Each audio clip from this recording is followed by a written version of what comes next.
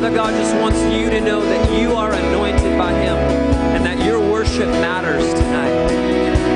And when you worship the Lord and you release that sound, the atmosphere changes tonight.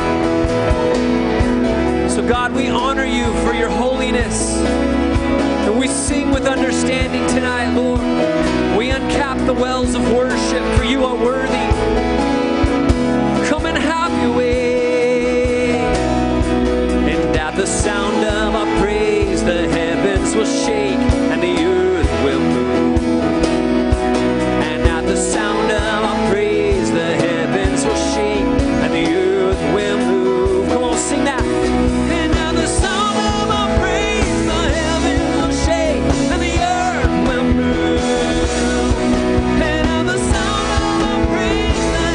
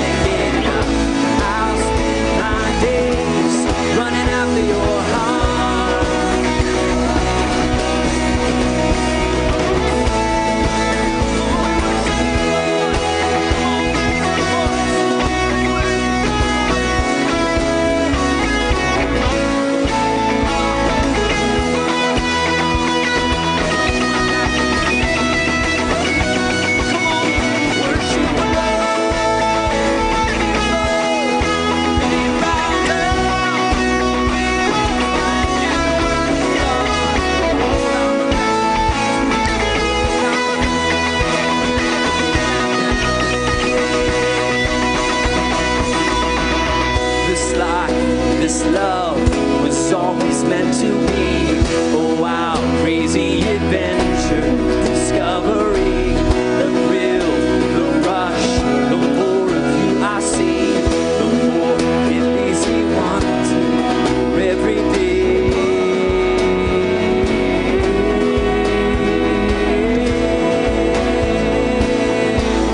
You're everything.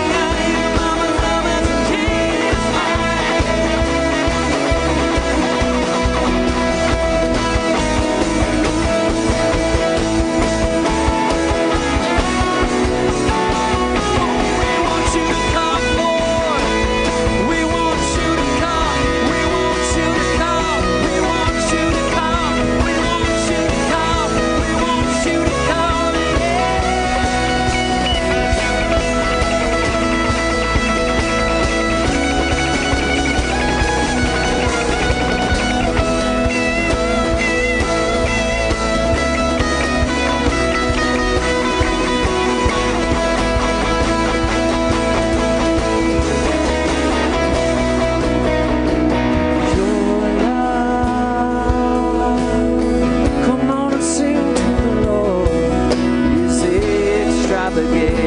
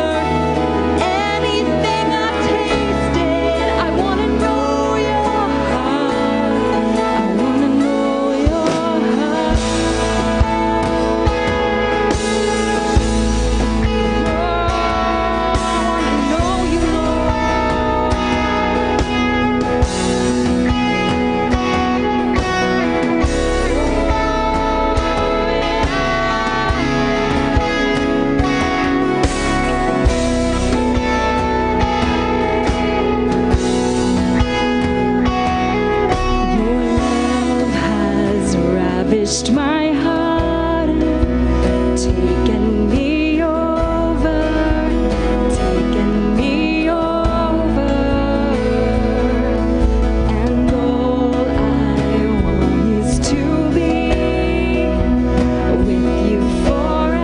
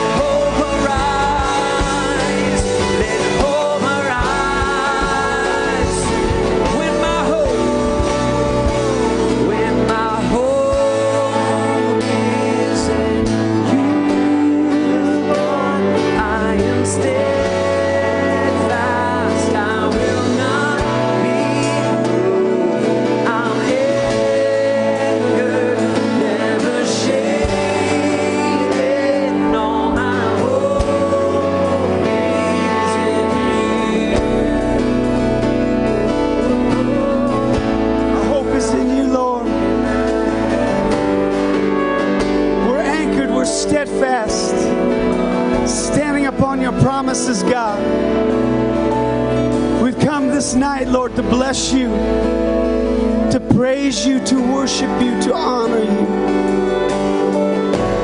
As we press into you in your love, Lord, you're overwhelming. You overwhelm us, God. Our hope is in you.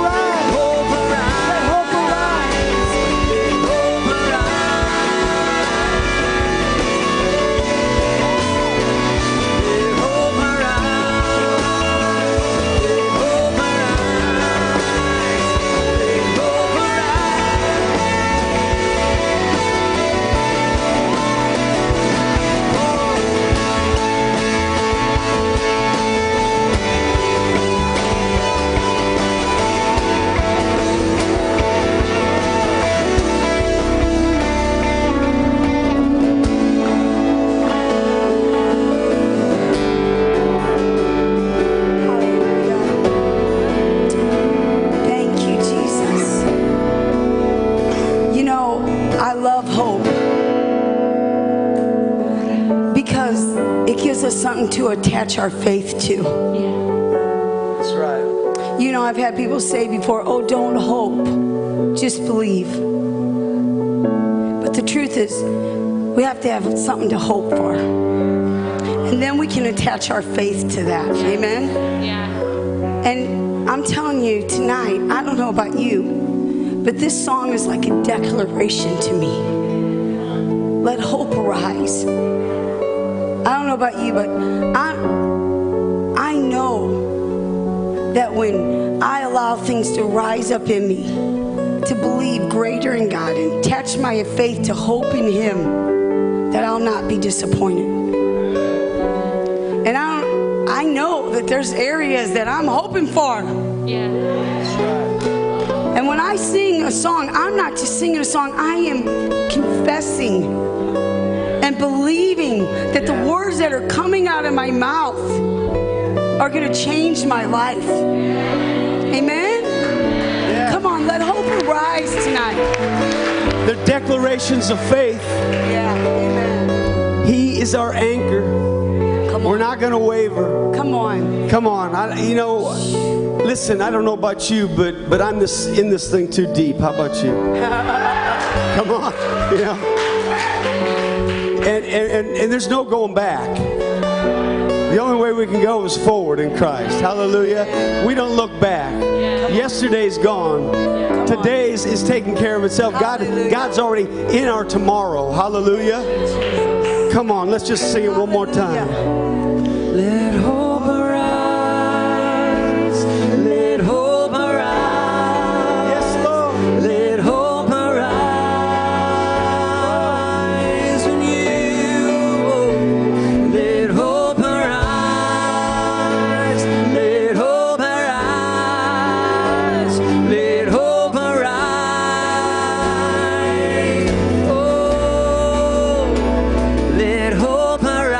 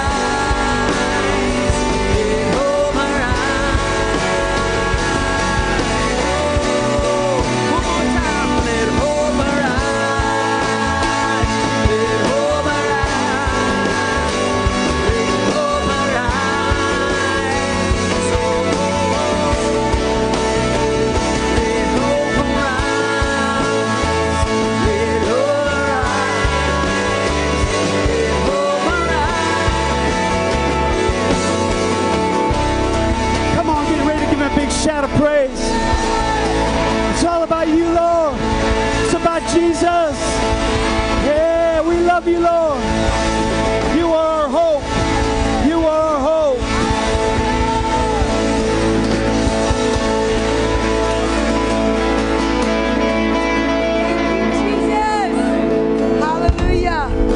Why don't you just turn to somebody tonight and give them a great big hug and tell them you love them. Amen? Before you do that, though, give this worship team an awesome... Man, they just... Amen. Thanks, guys. I think so you get freer every night. Come on. I walked in and Jacob was twirling. And I was like, whoa, Jacob's rocking tonight. I like your outfit, too. And Scotty, we missed you so much last week. Hallelujah. God is faithful. Thank you, Jesus. Hallelujah.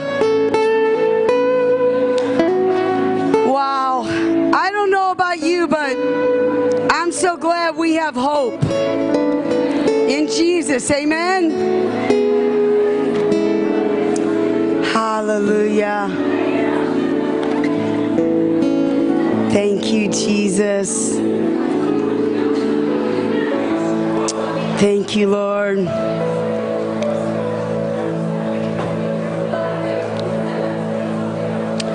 Thank you, Lord. God is faithful.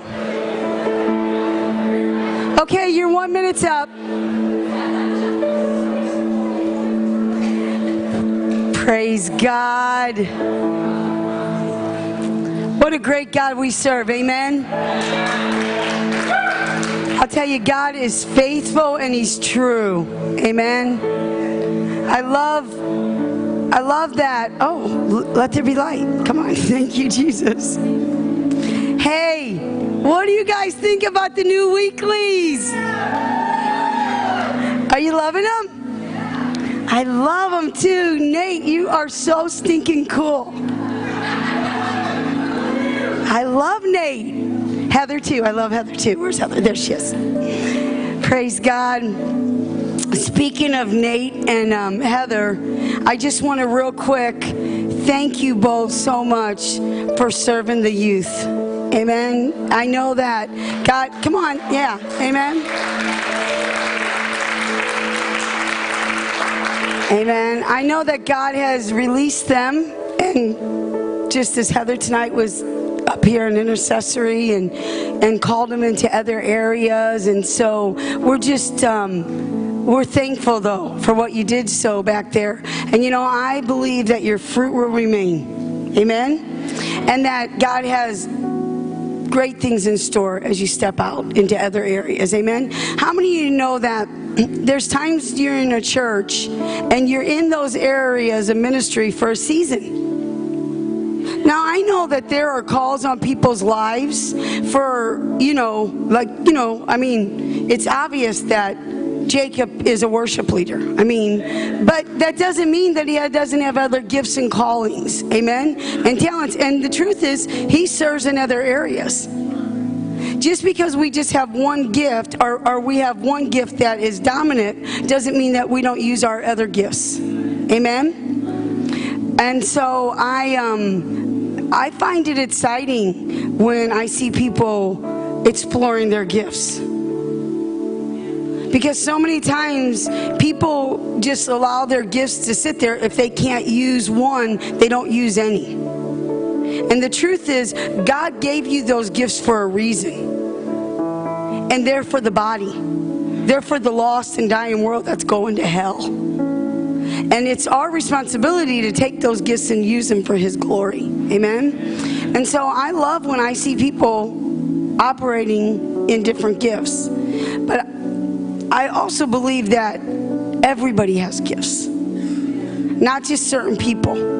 You know, a lot of times you see a certain amount of people in the church doing a lot of the stuff. And the truth is, I think a lot of times that's because they offer, they volunteer, they have a servant's heart, and they step out and they do it. But I also believe a lot of the times it's because people have not recognized or pulled the gifts out of other people. And sometimes until you step into your gift, you don't even know it. Or maybe you know it, but because you're not operating in it, you just kind of sit back. I'm telling you, here at Victory at Sarasota, we don't want bench warmers. We want people who are going to take the gifts that God gave them and use them for His glory. Listen, the word's so clear. It says, if you have a gift to encourage, then encourage. If you have a gift to give, then give. If you have the gift of faith, then use your faith. Attach it to somebody else. Don't let it die. Don't let it go dormant and just sit there. You know, not every person is called to the fivefold ministry. We know that. But every person is called to lead somebody to Jesus Christ. And that can be in many ways. And we believe, as pastors, that's our responsibility, is to get you to that place, to where you're leading people to Jesus Christ. I mean, and if you've never led anybody to Jesus, then, oh well, today's a new day and yesterday's gone. You know, I can remember being in church and thinking everybody else was so spiritual and knew what their gifts and their callings were. And I was the only person in there that didn't. I thought everybody else knew the word better than I did. Everybody else was super spiritual. I was the only one in the back, except for the pastor's son, stinking cigarettes. You know, I mean, but the truth is, God had a plan for me way back then, even before I knew it. But it took somebody to pull that gift out of me. Somebody believed in me. And somebody took me and said, you know, I can remember it was during a revival meeting. I'm on the front row. I already got prayers. So, you know, as far as I was concerned, it was social time. Y'all look at me like you never thought that before. And so here I am just talking to everybody. People were in from Florida and I'm on the front row just chatting away. And this woman who ended up mentoring me came up to me and said, what are you doing? And I said, oh, I'm just, I'm just talking. She goes, there's no time for that. There's people back there that need prayer. I was thinking, well, go pray for them. I don't know. I never prayed for anybody but the kids. And she said, no, you come with me right now. And not only do I want you to pray for them, I want you to get them filled with the Holy Ghost and get them filled with joy. And I was like, huh? And she took me back there and took my hands on them and walked me through it. And that was it. From that point forward, I knew how to pray for people. I knew how to get them filled with the Holy Ghost and filled with joy. I'm telling you, God is not looking for the super spiritual. He's looking for somebody who will say yes. And do it. And I believe that's our responsibility as pastors, is to help you do it, to fulfill the calls that are upon your lives. Not to just have you come in here every week and drink and then leave full and do nothing with it. No, come on. We're world changers. We are history makers. You know, and some of you are millionaires in the pew. And God's got creative ideals and He's just waiting for you to act on them. I'm telling you, nothing's impossible with God. If He will do it for us, He'll do it for you. And if He'll do it for you, He'll do it for you, and He'll do it for you and you and you. He just wants somebody to say yes. Amen? And so I just want to encourage you to let those dreams that are in you arise and start dreaming bigger than you've ever dreamed before. Believe bigger than you've ever believed. Don't put God in your box. You know, well, let me just share this with you. And this is really stirred up in me. You know, when we were first talking about coming to Victory, I remember Pastor Tony got this huge revelation. Don't you love when you get revelation? I remember one time, about 5 years into being saved, I was on the front row, And I got the revelation, by his stripes we're healed. I was so excited. I was like, oh my gosh, it's the stripes on his back that he took. That's why we got healed. And everybody's looking at me and go, okay, that's good. But it was a huge revelation to me. And from that moment on, I owned it. Every stripe he took was for any sickness that I'll ever face. Any disease that ever can be named has been paid for by a stripe that he took. Amen? And I tell them how this works. They don't tell me. Amen? Too many people are walking around. I don't want to get off of preaching, but you know. Come on now. Amen? So, Pastor Tony was, you know, one of his very favorite scriptures since I known him is, lean not into your own understandings, but in all ways acknowledge him and he will direct your ways. Proverbs 3:5. Amen. Proverbs 3:5 and 6, right? And so, and I've heard him quote that for 25 years. I've known it's one of his favorites. And when we were leaving, he said, man, God really showed me that we're not to lean on our own understandings because we don't need to know the plan. We don't have to figure the beginning and the end and the middle out. All we have to do is trust him and believe in what he says is true, and then he's going to take care of it. Amen? And so, you know, a couple years ago, it was a year ago, it'll be 2 years this spring. Yeah, right. My mom passed away, and you know, she fought the good fight, and she was in the hospital for a couple months, and there was times I just didn't believe was her time. But sometimes I just didn't know how to pray, because I wasn't just fighting the enemy, I was fighting family too, honestly. And all the others' words and reports from the doctors that were being spoken against her. And so this one night we got there, and God is so good. It was the night that she rededicated her life.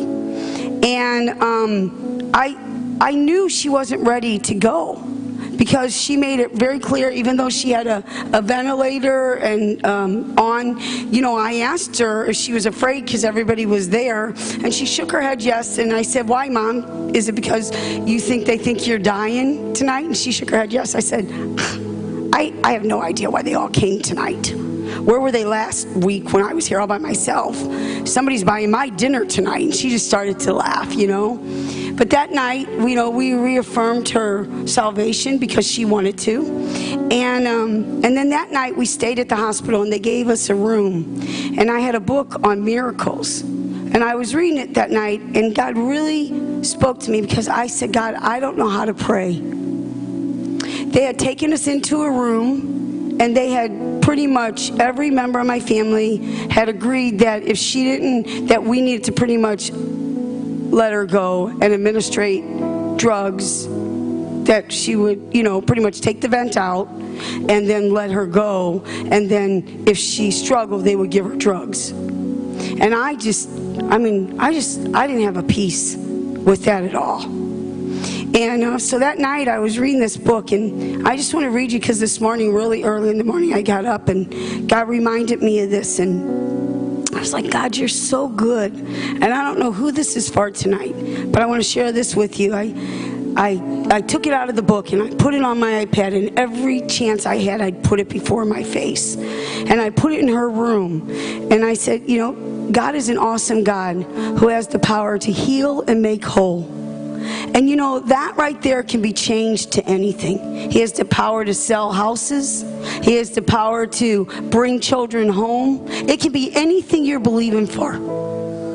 So you just leave that blank. I'll leave that blank, and you fill that in. And it says, nothing is too hard for God. He knows how to do whatever it is we need done.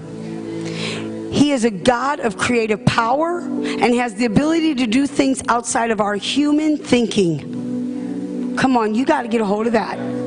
God doesn't think like we think, because he doesn't look through the eyes we're looking through. He looks through the eyes of faith and his Father, and never doubts. There's no doubt in Jesus, because he knows everything that he says will come to pass. I believe that's the place we have to get in our lives, to think like Jesus thought, that if his Father said it, it is so. Amen? We have to move out of our head knowledge and move into the supernatural by believing, expecting, contending, and confessing the truth, which is God's word. God's power has not changed.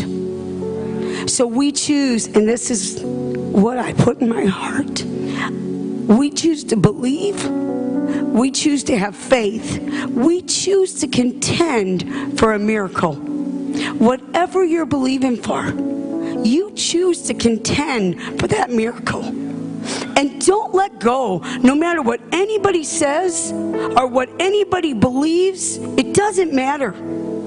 Our God is bigger, and he is still in the miracle business. Amen? We choose to leave the results to God. That's so ministered to me. Because I don't know about you, but, you know, I think if it doesn't go just the way I said, then, you know, I missed it. Or it didn't come to pass. But that's not our God. His ways are higher than ours. And we choose the results, to leave the results to God. Our job is to believe and trust God. Amen? And I just want to encourage you tonight, no matter what it is, choose to believe and trust God. Don't let anything else sway you. Don't let a report, a doctor's word. First of all, I believe in the medical profession, but I also believe they're just practicing. And Jesus is the great physician. Amen? And he can turn anything around. Amen? And so we said, we choose to believe in miracles. We choose to believe, God, that your word is true. We choose to have faith in God for my mom's miracle. We choose to expect, and we choose to contend for her miracle. And then we trust and leave it in your hands. Amen? You know, whether the miracle came the way I thought it or not is not up to me. My job is to choose to believe and trust in him. Amen? And I just want to encourage you tonight that don't be moved by the way things go. You know, we made a confession, and we've been speaking by faith that our house would sell by the end of January. And Darlene and George's. And we started adding anybody else's in the church who was believing for their home to sell or for a home to move into. We started believing for it. Leroy and Maria got a bid on their house. Amen? Not the one here. They're not moving. Everybody started freaking out. They're not leaving. But they're one in North Carolina. So, you know, yesterday, I just had in my spirit, God, I'm not being shaken. I know it's the 31st, and I'm not shaken. There was people who called and wanted to go into our house on the 30th. And it's really bad weather up there right now. And their plane, they were flying in, and they got moved back and moved back and moved back, and they couldn't get in. And so the lady called me and said, they just can't go tonight. Can they go tomorrow? We said, sure, that's fine. That was yesterday. They went in there yesterday, and we were so busy yesterday with so much going on that I didn't have any time to look at my emails. I didn't have a chance to look, and I just didn't know. On the way home last night, we were up in Sarasota and went and hung out with Robin and Rusty. It was late when we left, and we got home really late. And when we were coming back, I looked at my emails, and there was an email in there, and they said, the people love your home. The people think it's absolutely beautiful. They are in the midst of negotiating a job, and if that job goes through, they want to write a contract on your home. Come on. Amen? Let me tell you something. In the natural, I could say, well, it didn't sell. But let me tell you something. In the spirit realm, in the supernatural, my house is sold, and they're the buyers. Amen? They may not know it yet, but God does. Amen? Because I choose to trust and believe in God. Amen? And then today, George and Darlene, somebody came down there, and there's two houses they're contending for. And by faith, we call it's theirs that they choose. Amen? Come on. This is the year of the greater. Amen? We have not seen anything yet. Get ready. Turn to your neighbor and tell him to get ready. Get ready. Amen? Hallelujah. I'm telling you, it is exciting. We live in exciting times. I wanted to share that with you. I know it was a little bit and took a few minutes, but I just, sometimes God speaks, and I think, that it's not just for me, that it's for you too, to build your faith. Amen? I mean, we want to be water walkers. Amen? I want to be the one that if Jesus calls, I jump out. Amen? Praise God. I'm believing, though, that I'm not going to sink, that I'm just going to keep walking. Amen? Well, we welcome you tonight in the mighty name of Jesus. Thank you so much for joining us. Do we have any first-time visitors here at Victory at Sarasota? Any at all? Praise God. Well, then we do. Hallelujah. Praise God. Welcome. Thank you so much for joining us. You don't know this, but Pastor Tony and I are the new pastors here at Victory. We've only been pastoring now. Is this our third week?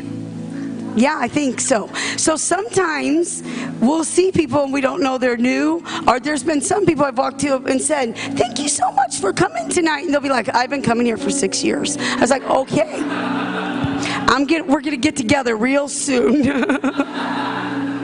And the truth is, that is Pastor Tony and my goal, is that we do get together with you. We've been trying. In fact, we got to just go have coffee because I have been eating so much. We've been trying to get together with everybody, and we've been going and having meals, and a lot of times they're after service, so it's late, and then we all go home and go straight to sleep. It's bad. I'm not complaining. I'm just saying, So we welcome you in the mighty name of Jesus. Amen. We pray tonight that not only do you sense His presence, but you feel His love. Amen. Thank you for coming. Ushers, if you just prepare yourselves for the offering, I just want to give you a couple real quick announcements. Did you guys, isn't this so cool? I love it. Love it. I mean, that could be the front. That's how cool it is. I really think so. Don't you guys agree? The year of the greater? Oh, how about a new ministry is launched here at Victory? Amen? Anchored.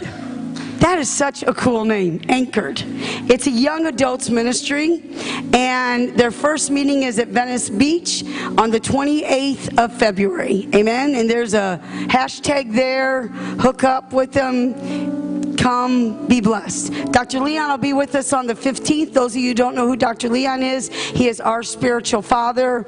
We have learned so much from this man that it is life-changing. Amen? Because of him, we believe that we walk in, a lot of who we are is because of what he's taught us. Amen? Over the years. And then Kurt Bennett will be with us on Tuesday the 25th. Women of Destiny, Donna, come on, Women's Ministry, is hosting our first 2014 women's meeting, which is on a Friday night. It's going to be held at Homewood Suites, and you're just going to come, and we're going to have some snacks, and we're going to fellowship, and you're going to get to know Christina and I. Amen? Bring a friend. Can I just tell you this? It wouldn't be a meeting if I was there without food and some part of the word. So, there will be the word, because It's just who we are. Amen. And then healing rooms. Please, if you know anybody who needs to visit the healing rooms are here with George and Darlene. They oversee them, but they're not the only ones. They have 2 to 3 healing rooms every Tuesday to every Thursday night from 6:30 to 8:30 here. Amen. And then treasure hunting. Sky, when's it start? 7 o'clock on the 2nd and the 4th Friday every month, and they meet here, right? Hallelujah. Everybody know what treasure hunting is? Okay. No. Okay, so treasure. You want to share, Sky, what treasure hunting is? Come on. Sky. Whoa, whoa, whoa, whoa.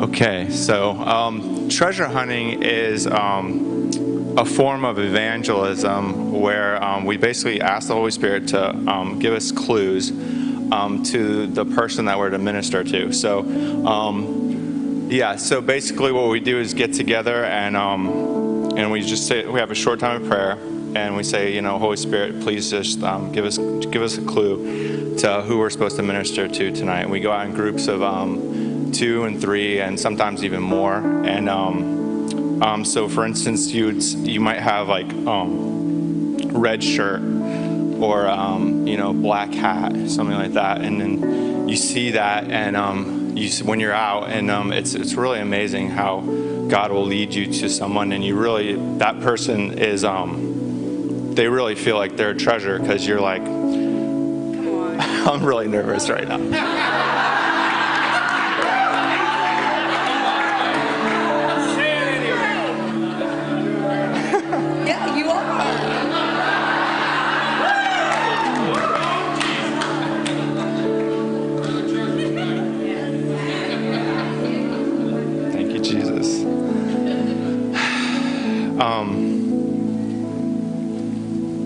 Thank you, Lord.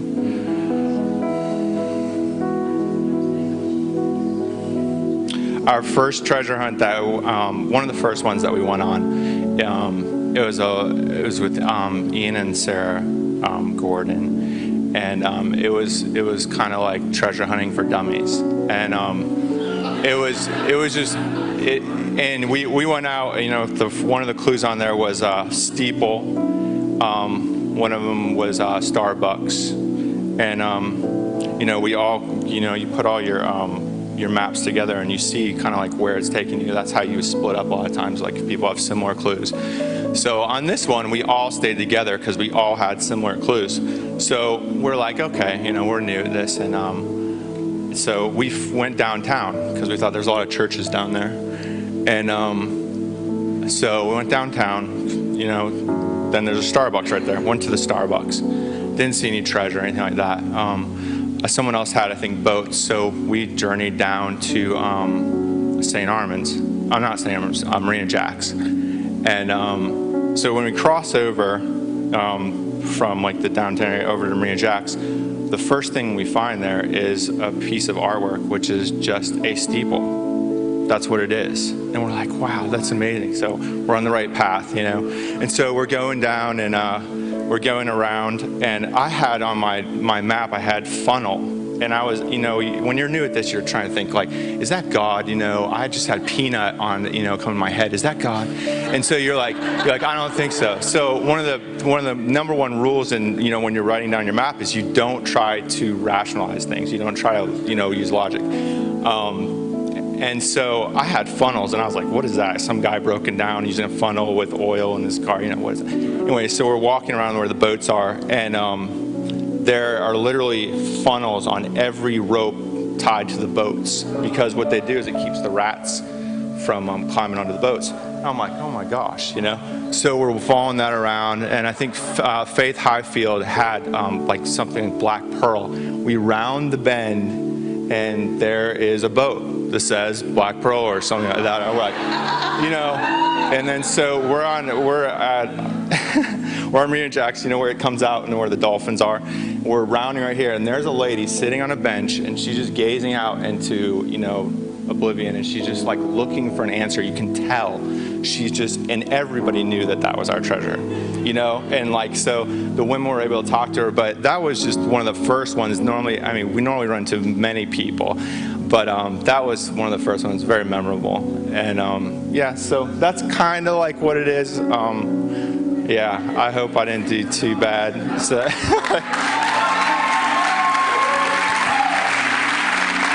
Thanks, Sky.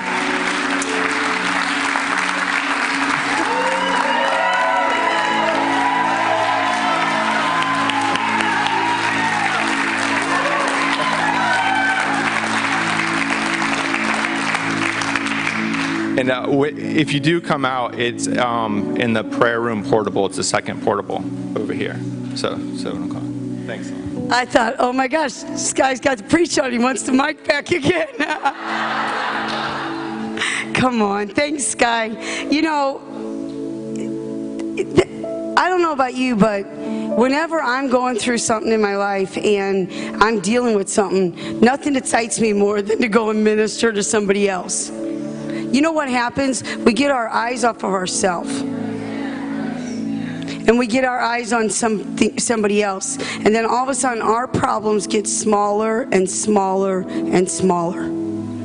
You know, when you're just sitting, when it's just you, us four and this, you know, these four walls and us, things just stay focused on you. But when you start looking out and reaching out, things change. Amen? Hallelujah.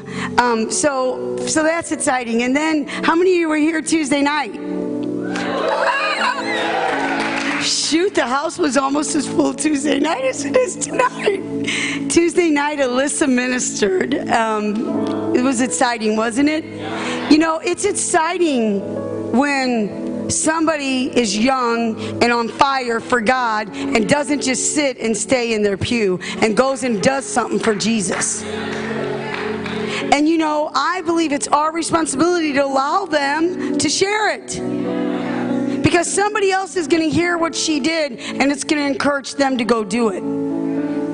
You know, I can remember the first time everybody went on the streets, I was like, oh, I'm not going on the streets. I'm not going and talking to anybody. I remember Pastor Tony and all my kids went and I'd be like, I'm going to stay back at the church. It was a Wednesday night and everybody went and did street ministry night. But let me tell you something. Somebody steps out, it encourages other people to step out. Amen. It was a great testimony she shared with us. Thank you so much for coming, those of you who came.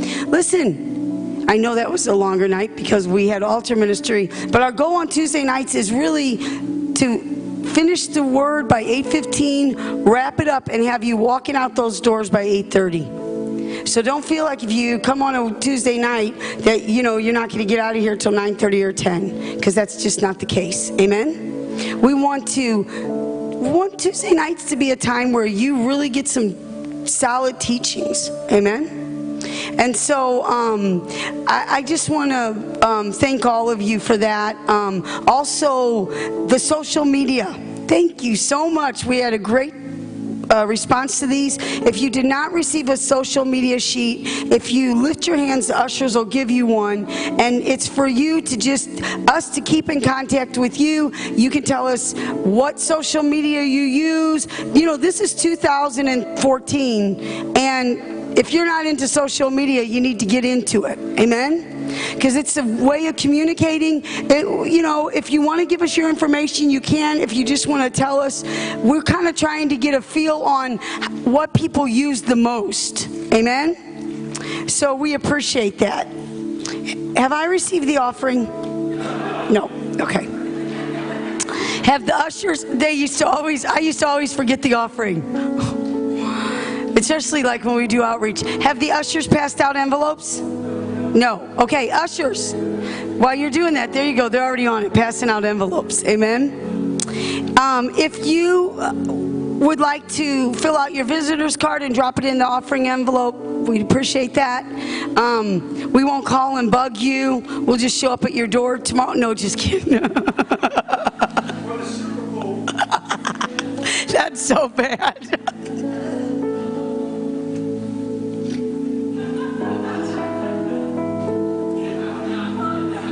I'm so sorry.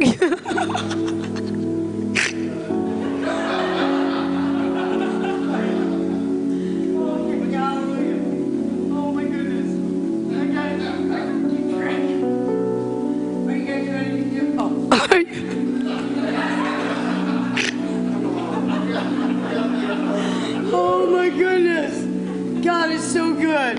Are you guys ready to give tonight? I don't know about you, but I love joy. I love to laugh. Amen. I love to have fun. I hate when I'm ugly.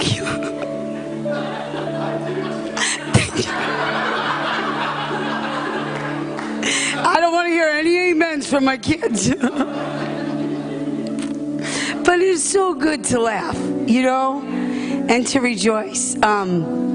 I'm just looking over at Leroy and Maria, and before we receive our offering, I just want to tell you what a gift you are. You are truly a gift to Pastor Tony and I, but not just to us. I believe you're a gift to everyone you touch. That God knows who he can trust with people's lives. And I believe that he trusts you too, completely. And you're just fun to be with. You're a blessing. I know you're a blessing to that gentleman's family. And I just speak that God will continue to use you, that he will continue to strengthen you, that he will fill you with supernatural peace and strength beyond anything you can ever begin to imagine, that when you're weak and tired and weary, he will renew you by the innovation of his strength, and that you will always, always laugh. Amen. I thank you for being who you are and for what you've done. Amen. And for ministering to people that not everybody would take the time to love on. It's truly a gift. And I want you to know that you are a gift. Amen. We love you. Praise God.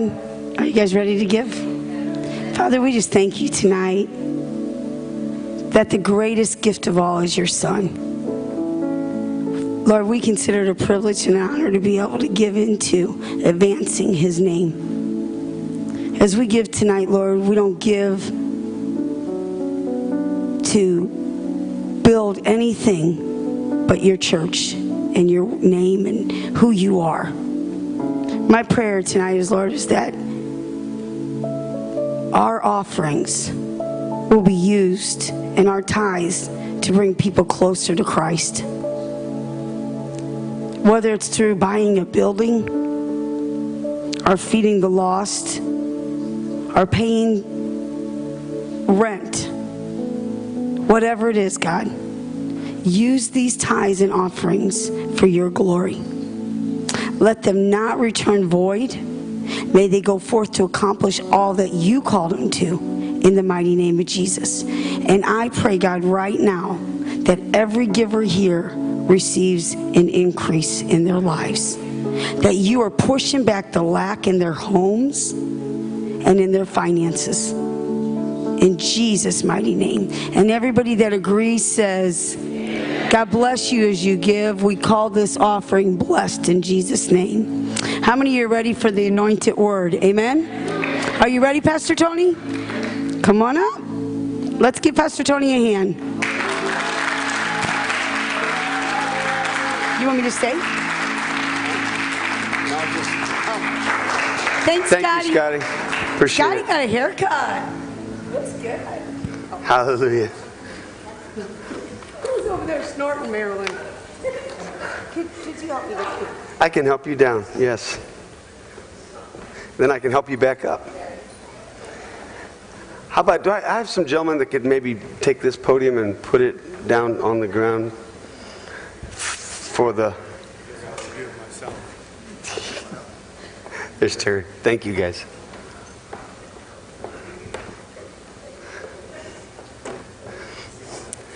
A lighter one's coming. Come on. Prophesy. Praise We got God. two in Illinois. Amen. Hallelujah. I just like to get down here, down with the people. Hallelujah. So good to see Georgian's mother. She's here. Hallelujah. We didn't come up. Yeah. Oh, you're so welcome. God bless you. You want to greet the people? Come here. Come here. Hallelujah.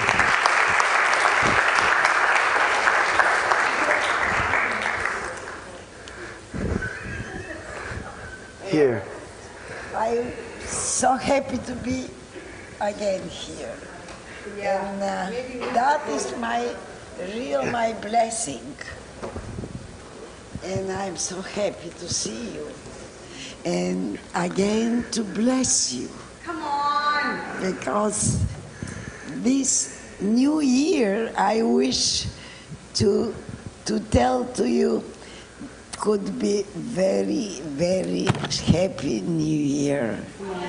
And that is very special for everyone to know, to doesn't lose the focus to Jesus. And that make us very strong. Read in the Philippians chapter 4, 13 verse. That with Jesus we are very, very strong. Come on. Amen. And don't forget this. I don't like it to see you like Peter. When he see Jesus walk in the water, and he tell? Jesus, I want to walk like you. He say, okay, come. And Peter started to walk, but in 1 minute he lose the focus and starting to bow down. That I don't like it for you. Come on, come on. Hallelujah. Amen. Because that is very important. Don't lose the focus to Jesus. Amen.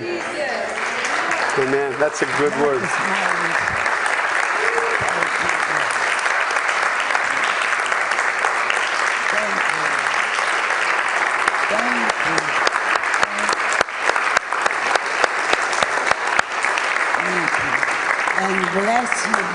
And bless you much. You are so special for me because you love my son. I understand that. And you make me so proud with him. That is only one child for me, but I'm so thankful to God to give me just like this child. Amen. Amen. And I wish you to be healthy. Amen. Don't forget, God make us healthy. Come on. That is very important to know everybody that God make us healthy. And that is very special because the people forget this sometimes. They say, oh God, why you make with me? But He make us healthy. Amen. Only our fault make us to need to help somebody. The doctors and etc., they don't know nothing. Yes. That is my experience. And that's very important to know that God make us healthy. Yes. Only our fault make trouble to us. Nothing more. But doctor doesn't understand that. Many times I understand that. And one time I broke my hand, and they put me some Sheena here, gips. And one time I have pain. I go by doctor, come on, take it this, I have pain. Second time they make again, and again I have pain. And then on the third time I go and again I have pain, and they put me. And I say, God, I am believer Come on. or not. And I say, take it this, and but that's too early. No, I don't like it, your advice. I have somebody else to give me advice. Take it this. And at last he take. And that's the story finished. No more pain. And then, if you believe with all your heart to Jesus, and if you have Jesus in your heart, no problems. No problems. Believe me. I am 87 years old. I never lie. And I tell you the truth in my experience. Amen. That's right. Thank you, Lord. Thank you, Jesus. Thank you. Hallelujah. Thank you. Hallelujah. Amen. Thank you so much for sharing. Thank you. Bless you. Oh, thank you. I'm happy to be here. No, we're so glad that you've come, and it was 10 years ago, over 10 years ago that we went over to Bulgaria, and she cooked us dinner in her home, and you know, we had a lovely time. Oh, it was yes. great, and we love your son Georgian. I know. We miss him, and I'm sure we'll see him sometime this year. Tell them So, about her secret sauce. oh, the secret sauce, yeah. Well, yes. Georgian has a secret sauce that he loves that his mother makes. You know, every son has something that their mother makes that is good, huh? See what I'm saying? Yeah. Okay. So she says you gotta take this back with you, and I'm like, you know, It was just in it was in a jar. jelly jar. It was in a jelly jar, and we're like, sure, we'll take that back. Well, we bought some souvenirs for the children. One of them was this wooden snake. It was long. It rolled up, and it was made of little pieces of wood, and it was connected together, and it moved like a snake. So we get all the way back to the States, and we get our bags checked in, and they say, did you bring any food from Bulgaria? They stopped us in customs. And they stopped us in the customs. They said, did you bring any food? Oh, I'm like, oh my goodness, this is not going to be good. They said, did you bring some meat back? And we're like, No, first they just kept saying food. We're like, Food. Georgian's mom's sauce. We're going to get busted. So they thought it was sausage, and then they pulled it out, and it's the wooden snake. But we were able to get your special sauce to your son. Hallelujah. Hallelujah. Praise God. Give her a hand, guys. Yeah, we love you.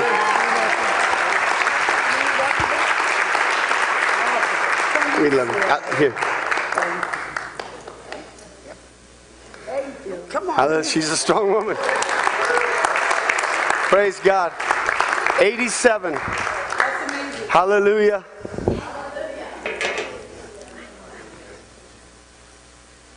Oh yeah. We did forget one announcement, and this is something that just happened yesterday, and so we need some prayer about this too. Are y'all familiar with John Mark McMillan? John Mark has just put out a new album, and he's starting a tour, and he's starting the tour in Orlando. The young adults, which is coming up soon, wanted to get together and go to Orlando, but it happened to be on a Saturday night. My son, Tony, and I went up to Chicago a couple years back, and we saw him. And I've met John Mark before.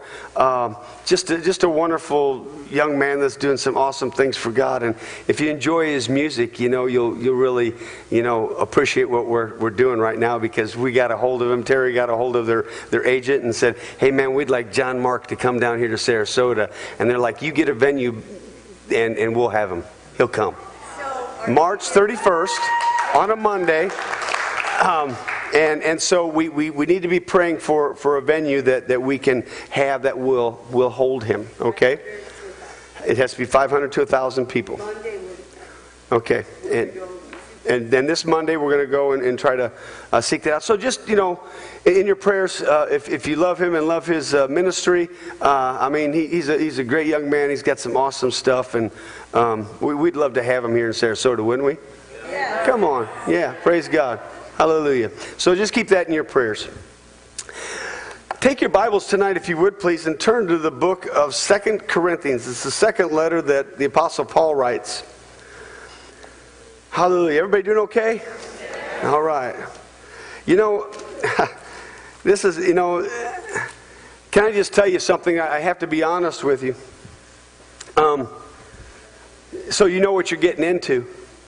Years ago, when we first started the church, we really wrestled with God because we didn't really want to start a church. But we knew God had a call upon our lives, and we started an outreach, and the outreach very quickly became a church. And I won't go into that story, but in our wrestling with God and the very fact that we didn't really want to be pastors and we didn't want to start a church and so on and so forth, we kind of, you know how you can get before God and you can kind of, you think that you can put some stipulations on Him, and you know what I'm saying? So our stipulation was this. We just don't want to be a church like a normal church. Okay? We want to be a regular church. You know, the regimented, legalistic, religion-stricken, bound-up church. Are you familiar with that one? Okay, we didn't want to be that one, all right? So we prayed, Lord, we just want to be like a church out of the box. We don't want to be normal. Nothing normal about our church. So we started this church in this little office building that we had, and it wasn't any bigger than, it was about as big as the platform, but really narrow. In fact, the ceilings were low, and people tried to flag in there, and were poking out ceiling tiles and everything else. And but in that, we started it with some cleaning ladies that we were able to lead to the Lord. You know, that was our big start. We had cleaning ladies, and they would come and they would come and they would bring a different boyfriend every week. And when they would bring a different boyfriend every week, God would get a hold of them, and they would get saved and set free and baptized in the Holy Ghost. Then about 3 weeks later, then we'd say, hey, where's Jimmy? Oh, Jimmy had a warrant out for his arrest, and he's in the county jail. And I'd say, well, praise God, hallelujah, he's saved, man. He's filled with the Holy Ghost. So he's probably doing some ministry in there, don't you think? You know, isn't that how God works? And but in that, here I am playing the guitar, and I'm thinking, yeah, this is awesome, God. I don't want church as normal. And all of a sudden, I look up, and there's kids in there throwing chips across the room, and things are flinging back and forth. I'm like, wow, this really isn't normal, God. There's nothing about this that is normal, you know. And He said, well, that's what you asked for, right? All I'm saying is this, and I just, we are not here to regiment what we call church. We want to allow God to flow. Amen? And so you'll see some tendencies, some things maybe that are a little bit different. Just hang on. It'll change next week. I know we said we won't change anything for 6 months, right? We've thrown that out the door, man. We're gonna change everything every week, man.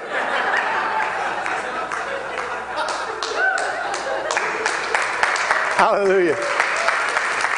Somebody said, wow, man, if I would have known that, if you weren't going to change anything, I wouldn't be sticking around anyway. I'm like, okay, all right, we'll change it. Are you with me in 2 Corinthians?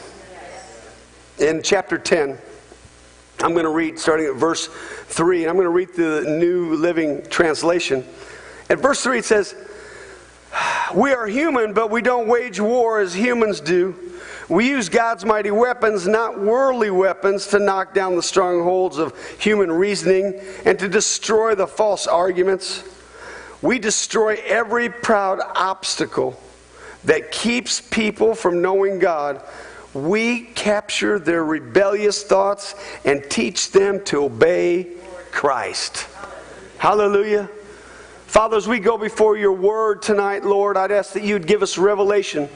Give us eyes to see and ears to hear what your Spirit is saying to us tonight, Father. Father, use me as a vessel. Father, give me the one word that would change a person's heart, Lord. The one word that they need to change their life, Lord. If they're going through struggles, Lord, let it be that one word that would change them. Father, because as we come in here tonight, Lord, we don't want to leave the same way. We want to leave different. We want to be full of you, anointed with your Spirit to go forth and do the work that you've called us to do. We give you the glory. In Jesus' name we pray. Amen. I began to look at the scripture and I began to see that, listen, and realize that we all have struggles, don't we? So I began to title this message, you know, winning the battle. Winning the battle of what these thoughts try to come against you. And I thought, you know, really the truth is that that's a great title, but you know what? The truth is we've already won the battle. Jesus has already defeated those things, and all we have to do is stand up in that faith and walk it out, okay? The thoughts will come, but we have the strength to get through it, don't we? Say this with me. I have the strength. I have the knowledge through the Word of God to cast down every argument that tries to acknowledge itself against the knowledge of God in me. In Jesus' name. Amen. See, that's where it is. There's a battle going on. There is. But the battle's here. The battle's here. The battle's in the way that we think. Yeah.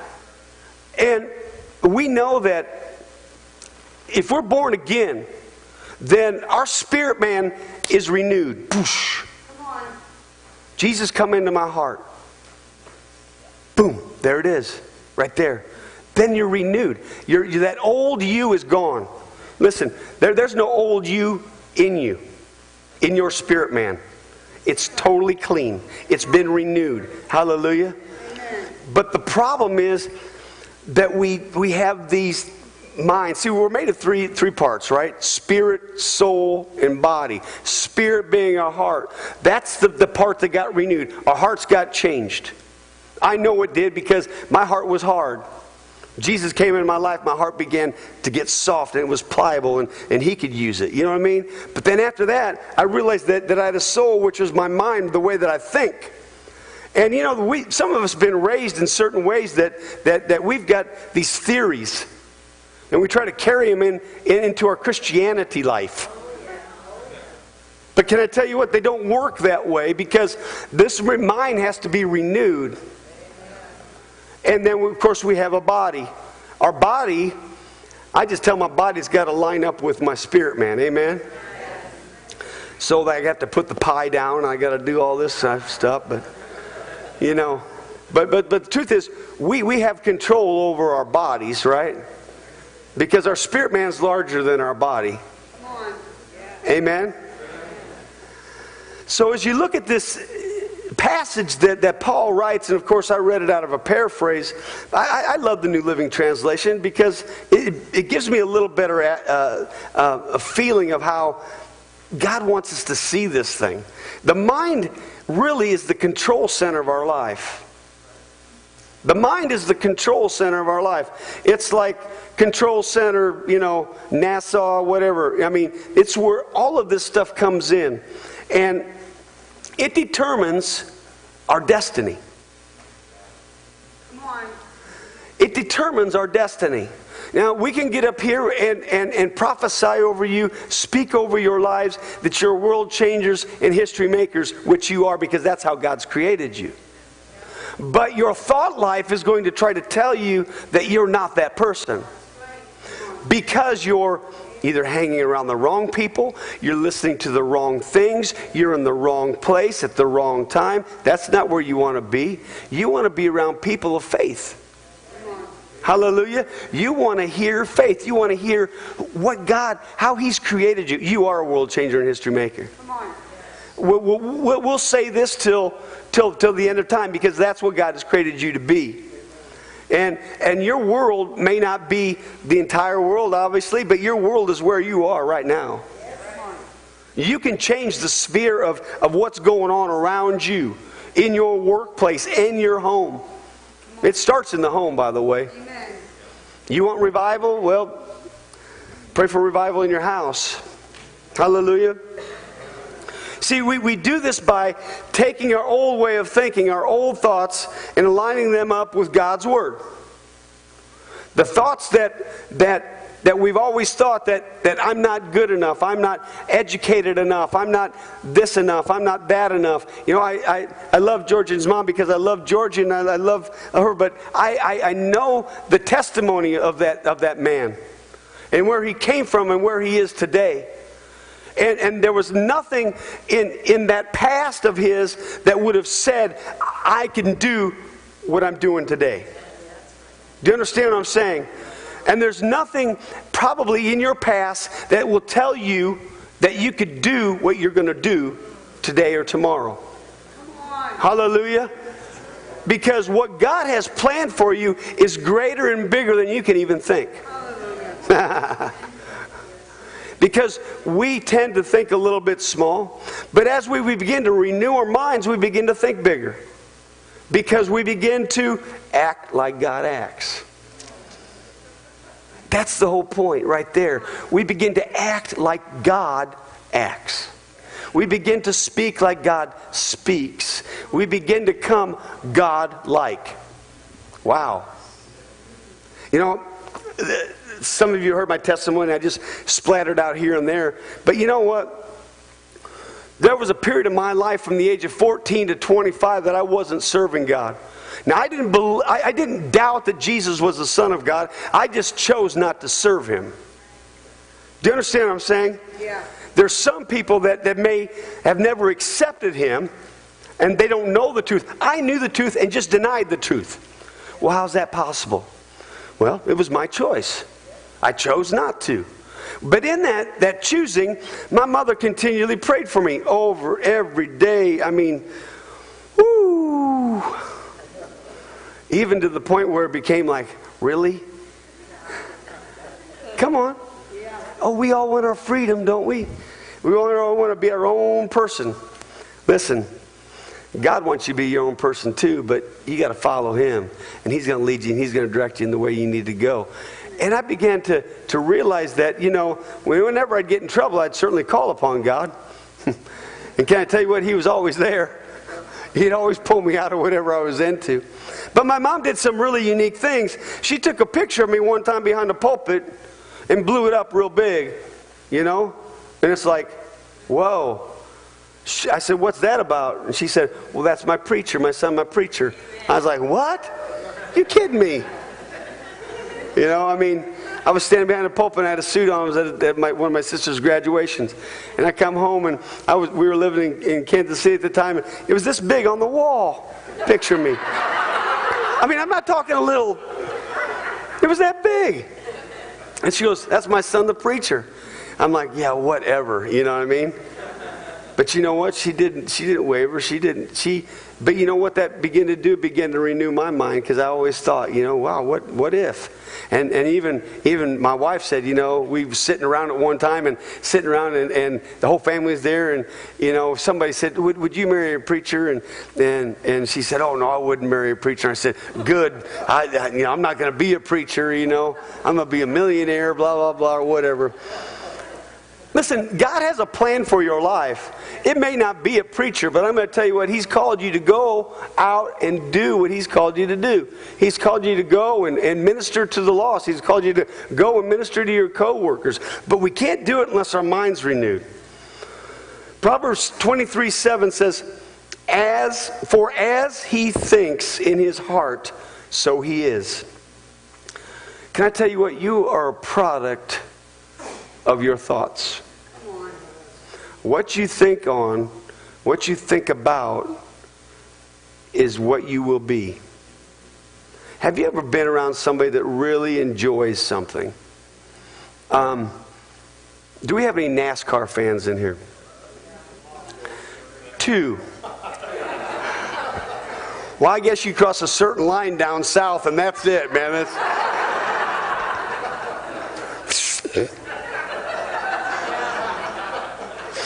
I will hit a vein when I find out what you guys really do like to do. I'm working on that. Lord help me. Hallelujah. But anyway, I'm not a big NASCAR fan either. But I am, like in February, because football's over. And it was my default.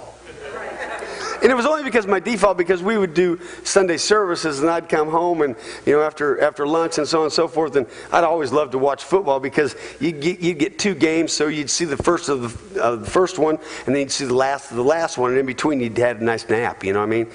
Well, NASCAR was really kind of cool too, because you'd go in and it'd be lap 500 and, or lap 2 of 500 or whatever. You're like, oh my gosh, and all of a sudden you fall asleep and you wake up 10 laps to go. You're like, glory to God, hallelujah.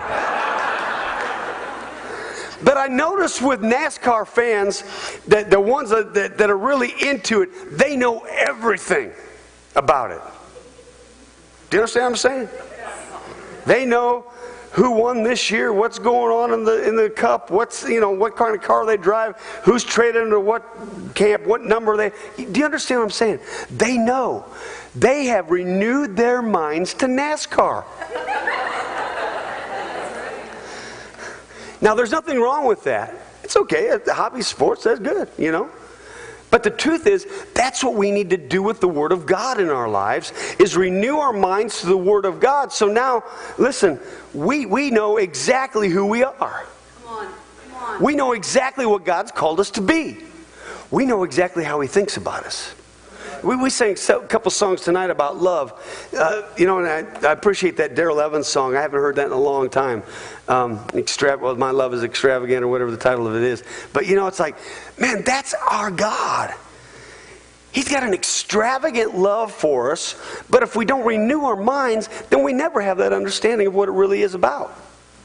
So the process of renewing our minds is vital to a believer. Say this. The process of renewing your mind is vital to me in believing the right things and doing the right things and acting the right way in Jesus' name. I mean, that's what it is. We hear this, it gets in our head, and then it begins to drop into our hearts. But the problem is, if we don't get the right things in here, then the wrong things drop into here. See, because it says, for as he thinks in his heart, so he is. You are what you continually think upon. You can change your life by changing your mindset. Come on. You want your life changed? Begin to think differently. Yes, come on. Begin to think that you're more than a conqueror through Christ Jesus. And it doesn't hurt to continue to say it. You might not think it right away. There's a difference between head faith and heart faith. Amen? Head faith is like a natural faith. I have faith that if I go out there and stick my key in my truck, it'll start up. Because it has. And it's got a good battery. That's just natural head faith. But there's a heart faith that God wants us to operate out of. And that is saying, I really don't see it, but I do believe it because your word says it's true. And that's where we need to be in our lives. Even though we don't see it, even though we don't see our son and daughter saved, even though we know that this is the year of the greater and they're coming in. Oh, come on, let me see. People ought to get really excited about that, because that's the most important thing on God's heart. Is your loved ones getting saved. The most important thing on God's heart is your friends getting saved. The most important thing on God's heart is this world accepting Jesus Christ as their Lord and Savior. There's nothing more important, is there? No. You've lived 87 years. There's nothing more important. That is the most important thing. Hallelujah. I mean, there's nothing. And sometimes we can get lulled to sleep in church,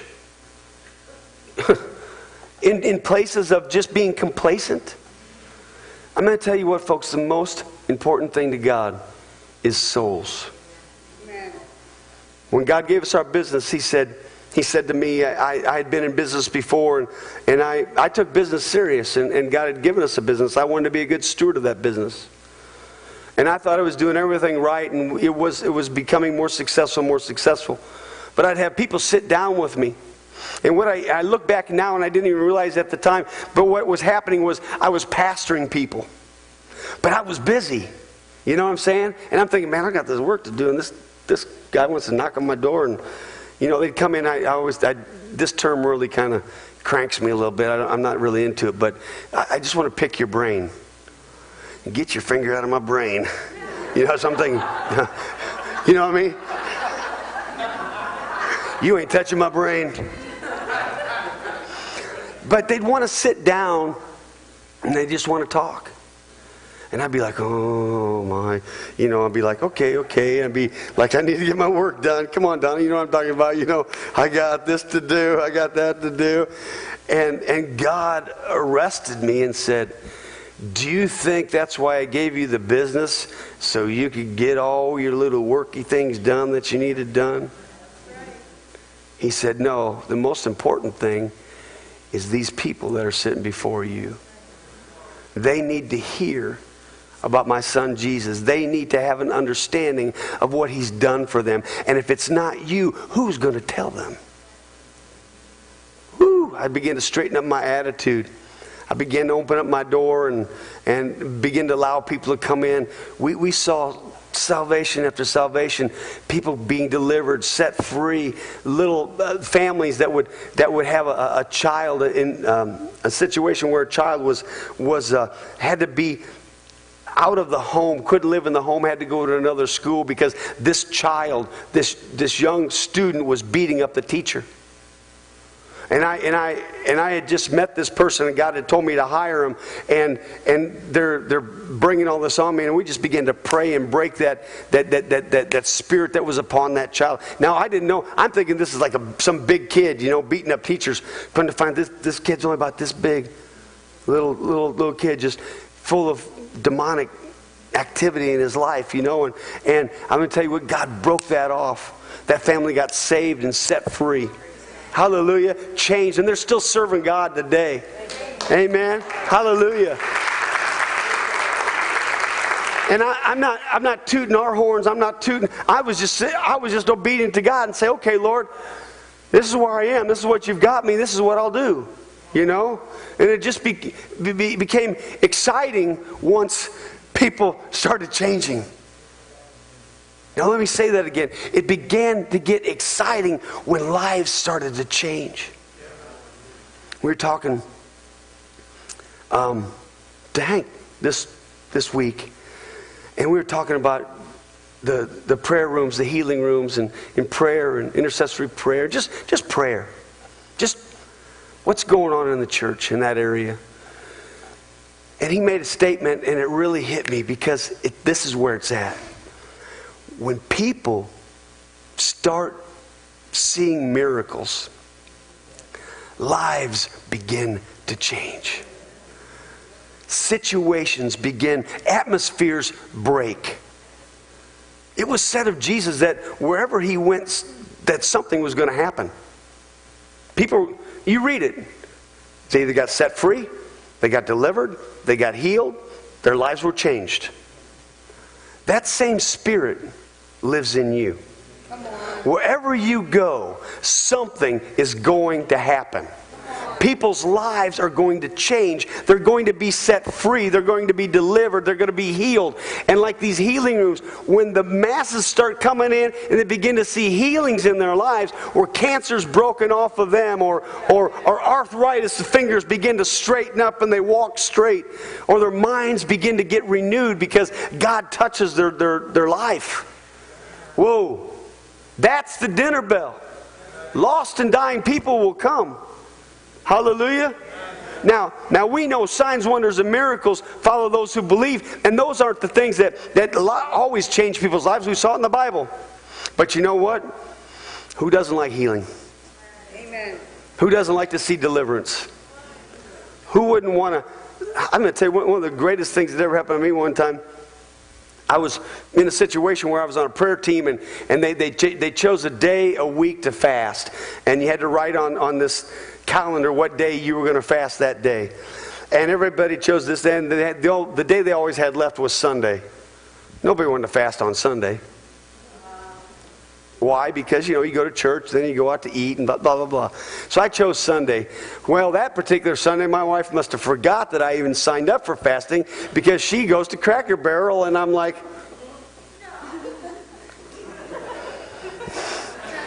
hey, kids, pass the syrup. Hey, kids, give me the ketchup. Hey. Can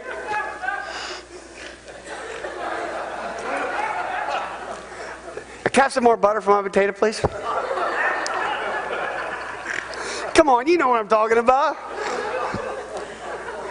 Maybe none of you ever fasted. Hallelujah.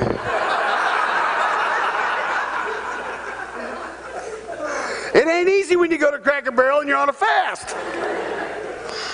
Nonetheless, I was obedient to that, and it was challenging, but God, I don't know, He rewards obedience. Can I tell you that?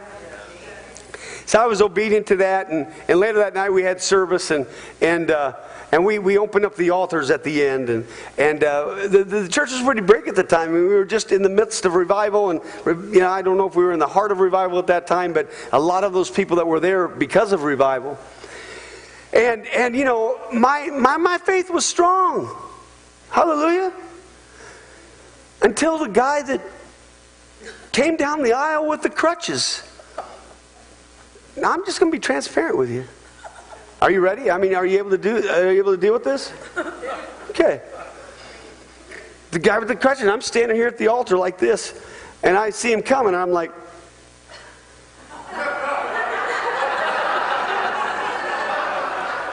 she has a cold, I can believe, for that one.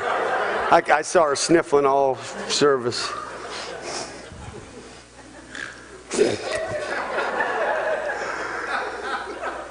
Sure enough, this young man came right to me. I don't know what he saw in me, because I'm going to tell you what, my faith wasn't there. Hello? I was like, okay, Lord, I'll just be obedient to what you've called me to do. And even in the process of all of that, I'm thinking, maybe he's just believing for finances or something.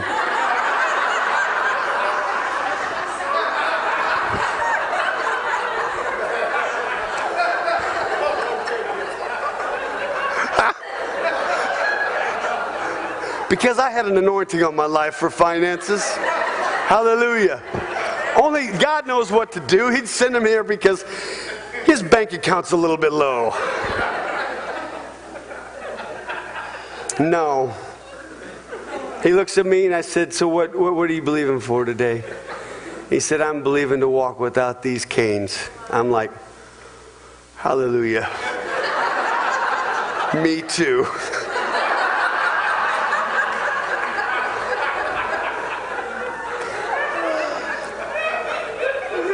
Now, I prayed this never happened to any one of you, ever. But the truth is, that's how the enemy begins to lie to us. He begins to bring thoughts into our heads. He begins to say that we're not good enough. We're not qualified enough. We don't have what it takes. You've only been on the prayer team for a month and a half. You're weak. You fasted today. Where's your strength? Come on. And you know what? I said, you know what? I'm going to believe with you that you will not need these canes anymore. And we prayed. We came in the prayer of agreement. We stood in faith together.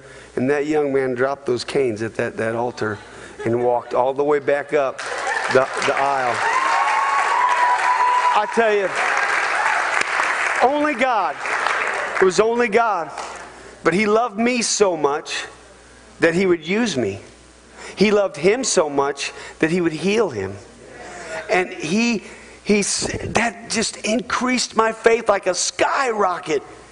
And we had a table off to the side, like over there, that people would leave their stuff that they've been delivered of or set free of. Kind of like the healing rooms out in Spokane with the wheelchairs on the walls and stuff, during John G. Lake's time, and it may still be there. I don't know, but I haven't been there. But these laid on the table for months and months and months. And it reminded me every time I came in, God said, "You have the faith to heal. You have the faith to believe for somebody else's this, that, or the other thing. You have the faith. I've given you that faith." And that's what I believe for the healing rooms. And that's what I believe for each and every one of your hearts. That God would give. We learned last week that He's giving you a measure of faith. Amen? But this is where it all changes, because this thing right here gets all whacked out. We're born again. Spirit-filled believers. Hallelujah. Washed clean by the blood of Christ. But our minds get in the way. We got to renew them. Right thinking precedes right actions. Right thinking precedes right actions. See, there are two sources in this world that we live in. God and Satan. There's no in between. There's no gray. There's no gray area. So what Satan wants to try to do, he wants to try to bring this worry upon you and doubt and unbelief. And if he can do that, can I tell you what? If he even gets a little bit in that door, he can gain access into your life. Now that doesn't mean Jesus can't come and wash it out and get it all cleaned out. But you know what? I prefer not to have to even go there. Hallelujah. So we never allow him to have a foothold. Ephesians 4:27 says, nor give any place to the devil. So we don't give him any place. Amen? How do we not give him any place? Well, we don't look at the things we're not supposed to be looking at. We don't go to the places we shouldn't be going to. We shouldn't listen to things we shouldn't be listening to. Come on. Bottom line. If your internet is a source of trouble for you, get rid of it. Hello? We have a saying. We've said it for years. Do whatever it takes. You want to be free? Do whatever it takes. You want to stay in bondage? Then don't do whatever it takes. Because Jesus will set you free. All you have to do is say, Lord, set me free. And then you've got some responsibilities. You've got some responsibilities. What happens when we're born again is sometimes what I like to call like we're empty-minded. All right? We know that if there's something in us and it's cleansed out and we do nothing with it in our spirit being, then the enemy can come back in 7 times stronger than he ever was. It doesn't actually say that in our mind, but what our mind does, it stays where it actually always is. It doesn't ever change unless we renew it by this. If you're not in this every day, I'm not saying an hour every day, I'm just saying get in the Word every day. It'll begin to change the way that you think. A mind that hasn't been renewed with the Word will only give place to the devil. Will only give place to the devil. Romans 12. Turn with me there if you would, please. Are you getting anything out of this tonight? Listen, it is so important. I heard Kenneth Hagin say that this is probably the #1 key for a new believer. I think it's the #1 key for every believer. And not only when they first get saved, but every single day of their life. And I know that's what he meant too. But the truth is, we have to renew our minds. Romans 12, 1 and 2. New Living Translation, it says, and so, dear brothers and sisters, I plead with you to give your bodies to God because of all He has done for you. God ever done anything for you guys? Come on. We celebrate that, don't we? He's done a lot for us. He wants to do more. Seer of the greater. Let him be a living and holy sacrifice, the kind He will find acceptable. This is truly the way to worship Him. Verse 2. Don't copy the behavior and customs of this world, but let God transform you into a new person by changing the way you think. Then you will learn to know God's will for you, which is good and pleasing and perfect. Your thoughts determine your destiny. What you think will determine your destiny. And when you're able to take hold of your thought life, that's when your life will begin to change. Your life will change from the inside out. From the inside out. I remember when my wife and I had rededicated my life. She just got saved. Their whole family thought she went into a cult and got whacked out. They'd never seen anything like it because the power of God began to get a hold of her and my life and begin to change us. We were pretty bold in the world. Why wouldn't we be bold for God? I remember her nieces and nephews said, well, Aunt Fran, why you can't drink, you can't smoke, you can't do this, you can't do that anymore? And she said, oh no, honey, it's not that I can't do it. I don't want to do it. See, that's when we begin to get changed. We don't want to do the things that we used to do. That's the renewing of our minds. I don't have a desire to. You know, the debate on if you can drink, if you can't drink, blah, blah, blah. What would it ever do good to anybody anyway? Do you know what I'm saying? Jane, you've probably never seen it do anything good to anybody, have you? You see all kinds of people all the time. I mean, alcohol, oh yeah, whatever. You know, I'm not on that rampage, but listen, you know what? It never did any good to me. I saw what it did for me. I don't need it anymore. Hallelujah. Amen. I don't need it in my life. I don't need this. I don't need that. All I need is Him.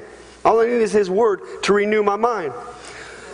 See, it's not the thoughts that come from the inside of a person that defile him. It's the thought that comes from the outside of a person. It's the inside of a person that defiles him. Yeah. It's the thing your mind dwells on. What are you dwelling on?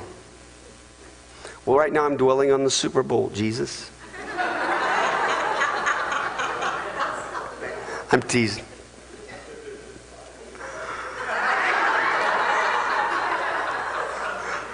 I didn't hear that. If you're going to say something, speak up. Come on now. A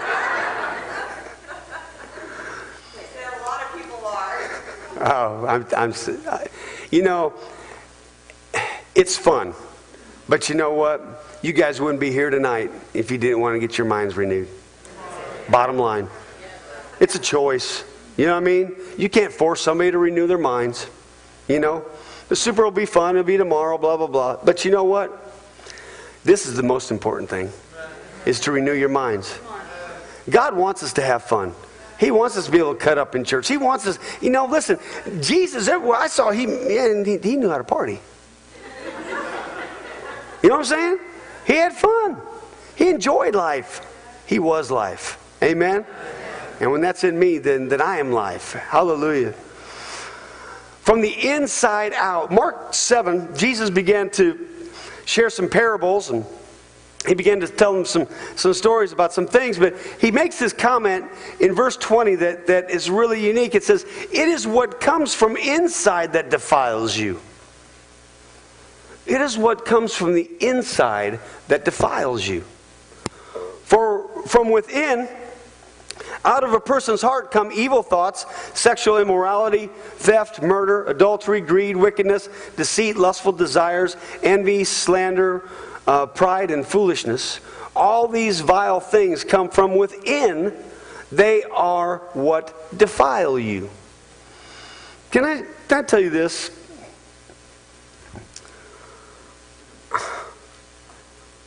Divorce didn't happen overnight. It's a thought. What you think about is a seed. Now, what you want to do with that seed is up to you. If you have a seed and you just throw it on this carpet and you never added any soil, any water, any sunlight, that seed will dry up and go away. But if you have a seed and you throw it into good soil, and you water and you have the proper lighting, it will grow. See, something like divorce, pornography, alcoholism, drug addictions, all of those things, homosexuality, they start with a seed. They start with a thought. And they begin to think. And what happens is it starts here. And what happens is they continue to entertain it, and it drops into here. And when it drops into here, this is a soil. It's our heart. The Word calls it the heart or the spirit of man. This is what is going to live. I use this as an example, but this is what's going to live forever, eternally. Our spirit man is more alive than our body is. It's just that we don't see some of the angelic presence and the demonic presence and things like that. But it's all around us right now. And this part of you is going to live eternally, this spirit being. And what happens if the thought goes into here and drops down to here, then all of a sudden that seed gets in there, and then you turn on the TV, or you open up the magazine or the internet, or listen, you left your house today and your wife got on you because you didn't do the dishes last night. Hello? That's none of you. Boy, you guys are all silent. You almost have dishwashers. But the truth is, you're leaving your house and you're like, man, my wife doesn't even appreciate me. I do the dishes all the time. I just forgot one little dish. Then you go to work and all of a sudden the secretary or somebody down in the office, and all of a sudden they're, oh, can I get you your coffee? Can I do this for you? Can I do that for you? And you're like, wow, I'm appreciated here. All of a sudden, that's a seed that begins to birth. And all of a sudden, the next day goes by. You know, maybe a week later, your wife on you about something. I don't know. I don't know what it is. But all of a sudden, you go to the workplace and you notice that you're receiving favor from this young lady or whatever. And all of a sudden, now it drops down into here. And all of a sudden, you're giving it some soil to begin to grow. Then the next thing you know, you're giving it a little water to drink. And then you know, it's out in the open and the sunlight's on it, and now it's developed. See, the thought doesn't just, when you get a thought, that's why it said, you begin, here's what it says, we destroy every proud obstacle that keeps people from knowing God. That seed of lust is a proud obstacle that keeps us from knowing who God really is. We know that God, He can't even look upon sin. He has to turn His face.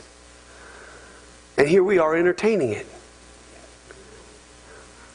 And the next thing you know, all of a sudden that thing has grown, developed, and now you're just another one that's the 50% of the statistics that's in a divorce.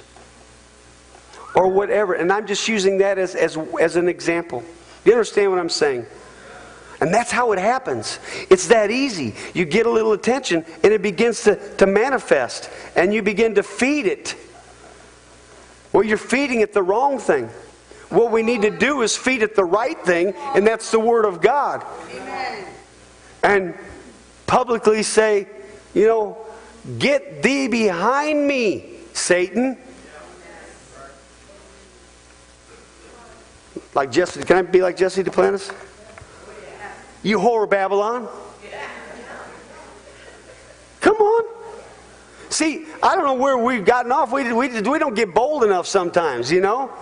Why? Oh, because we like being nice. Thank you. I heard that. Yeah. And that's the truth. You know, but you know what? If you want to stand strong in your faith, you're going to have to get bold. Now, that doesn't mean you got to get mean. But you're going to have to get bold. Say, this is who I am. I love my wife. Amen. Thank you, Jesus. I had to score some points back, so.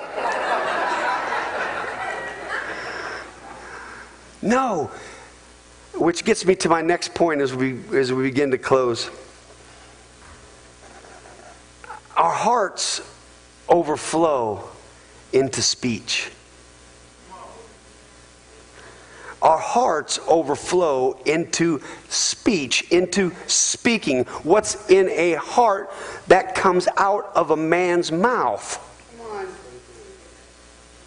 Because that's what he believes. Because that's what he's been thinking on. And you know what? Sometimes you just gotta trick the enemy.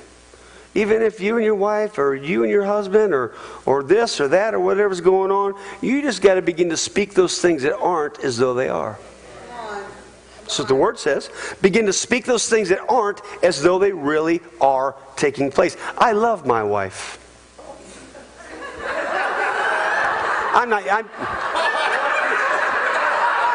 Help me out, man. I do love my wife.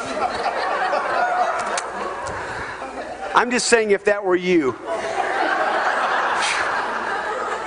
That's probably a really good example, though, isn't it?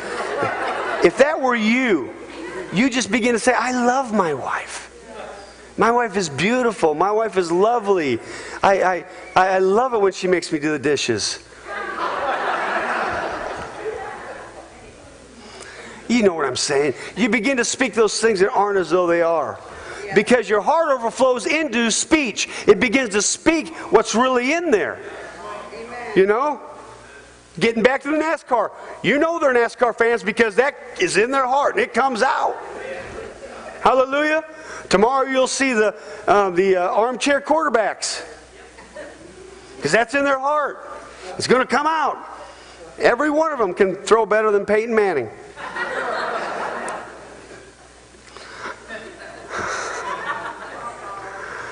I love Peyton Manning. Hallelujah. I love Russell Wilson too. Hallelujah. It's not about that. It's about we begin to think that we are more than what we are. But the truth is this. Whatever's in here is what's going to come out. If there's pride in a man, that's going to come out. You'll see it. It won't be able to hold itself back. Luke 6:45 says, a good person proceeds good things from the treasure of a good heart. And an evil person proceeds evil things from the treasure of an evil heart. What you say flows from what is in your heart. I love it because sometimes I encounter people and they have no idea what I do. If you were to look at me, not the stereotype pastor, blah, blah, blah, you know, so they just don't expect that. And I'll be talking to them and they'll be going on, and they'll throw you the F-bomb and this and that. And finally they'll come down to, yeah, so, you know, what do you do? I say, oh, I'm a pastor. And they're like,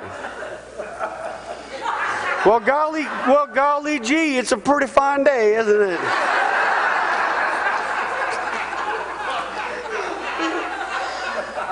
And I don't, you know what? Those things are between them and God. You know what I mean? I do appreciate them not saying those things in front of me, obviously. But the truth is, out of the abundance of your heart, your mouth speaks, if that's what's in it. If that's who you're around. Listen, those, you know, for those that are in construction and in that type of field, man, it's rough. You're dealing with a lot of stuff, a lot of things you hear all day long, you know. I remember years ago, I don't know if it's such a big deal today, but years ago when we were young, and we just talked about this, some soap opera or something. Did you ever watch this soap opera? I'm like, no, I never saw. I never watched soap operas. But you begin to see people that would watch those shows and they begin to talk like that. Or they begin to think their husband was like that. Or if their husband wasn't even close to that, why don't I have a husband like that? You know?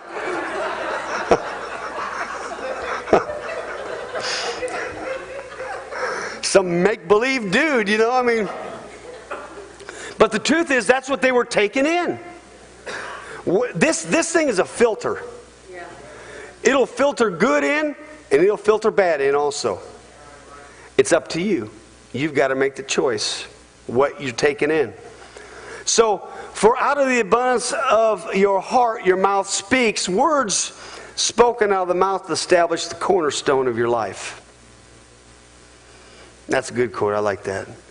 Words spoken out of your mouth establish the cornerstone of your life, who you really are. Yeah. The cycle of life and death are tuned in by the words you speak. The cycle of life and death, they're tuned in by what you're speaking. I never did understand why people would be believing for healing. They'd be up in the prayer line, spend 20, 30 minutes, an hour, whatever, receiving prayer for healing, and they'd walk away, and their friend would say, so, how do you feel? Well, I don't feel much better, but, you know, I believe I'm healed. Well, you don't have to lie, but the truth is this. Why don't you just say, well, I'm the healed of the Lord, you know? Listen, our faith is not based on how we feel. Hello? It's not based on how we feel. It's not based on what it looks like. Praise God for that. We're all in a bad place. The truth is, if the prayer of faith has been prayed and we believe, then we receive. Hallelujah. Eventually we receive the harvest of the words that we speak. Eventually you will receive the harvest of the words you speak. Now that can be good or it can be bad. It's the choice that you speak. It's what you're speaking. Proverbs 18, 20, and 21 says wise words wise words satisfy like a good meal. The right words bring satisfaction. The tongue can bring death or life. Those who love to talk will realize the consequences. See, there's great power in your tongue. Say, there's power in my tongue. Your tongue was created to be an instrument to create things. God spoke the world into existence. God spoke, let there be life, and there was light. That very same thing, we are in the image of Him, of God. Those things, when we begin to speak them, they begin to create things. Hallelujah. I love this verse. It's in Psalms 45:1. It says, beautiful words stir up my heart. I will recite a lovely poem about the King. For my tongue is like the pen of a skillful poet. My tongue is like a pen of a skillful poet. Your tongue was designed to create. In that scripture lies the secret of fruitful success. The title of this message is Fruitful Success. Hallelujah. You know what our lives are about? Being fruitful. Let me say it again. Being fruitful. Are we producing fruit? Are we seeing fruitful things happen in our lives? I always wondered when we were believing for a building back home, and I would see this church, and I didn't know too much about them, but all of a sudden I'd see this big building go up, and they'd be starting to build this big building. And my heart started getting like, well, why them? I know they're casual about their beliefs. They're what we call seeker sensitive, or they're, you know what I'm saying? I'm just being honest, and I'd think, why? And God said, for one, you're not the judge. And for another thing is, they must be producing fruit somewhere. Do you understand what I'm saying? Fruit. And time would tell, you know. But our objective here at Victory is to be fruit producers. Come on. Hallelujah. Is to produce fruit in our lives, because the fruit that is produced out of us will be shown in a lost and dying world. Amen. They will know you by your fruits. Not by your Jesus t-shirt. Although it may be cool. But the truth is, that's not how they're going to know you.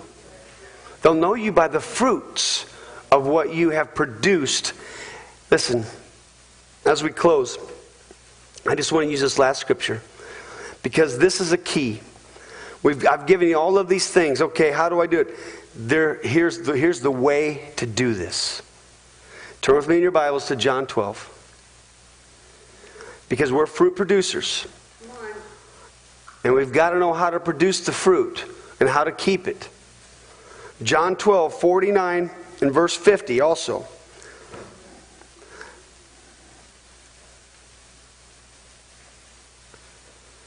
But don't speak. Let me see. I think I've got this wrong. Let me turn to it in my Bible. John 12.